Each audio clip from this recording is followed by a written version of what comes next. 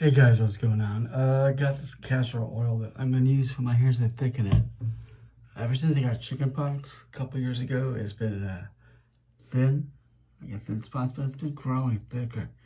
So we're gonna attack these areas with castor oil. I've been using castor oil. I've been using biotin and apple cider vinegar, and I've noticed results in the past couple months. It's really grown thicker.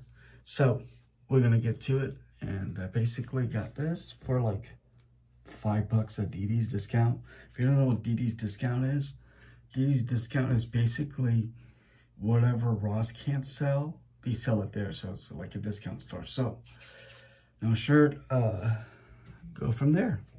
Here we go.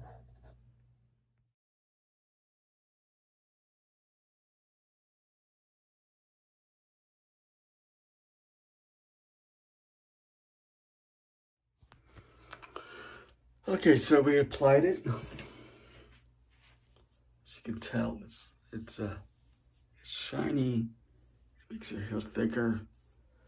That's what it does. I applied it. I have really no sideburns here. I do, but it goes up to here and here. So we put it on there and see what happens.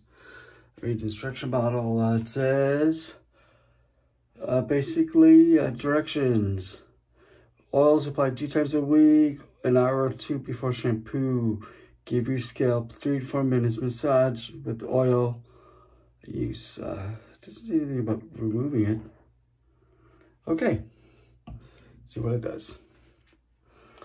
Okay, it's kind of interesting, to be honest with you. Let's see what it does. So 2 hours before shower. So what I'm supposed to do, like, what happens if you're have to shower right away? I guess you can't do it. So see what happens, and we go from there. Like I said, instruction booklets. Let me close this up. One, God forbid, spill all over. It's so shiny. Basically, the instructions. The ingredients instructions right there. So basically, I'll read it again. It says, it's on light, I can't see, even though it's like morning, Saturday morning. Hair should be applied twice a week, overnight, 1 to 2 hours before shampoo. Okay, so what we're doing in the morning. It should be fine. See how it goes. Still have castor oil. Oh my gosh. So that's another thing. It's very shiny. I don't know, it's gonna give me acne. It might. So let's see what happens. See if we go from there. Should be good. Put it on my head, here on my beard. My spot hair doesn't grow, even though it does. It looks like it does, it's an illusion. And then here, obviously, here's stronger there. So we see where we go from there.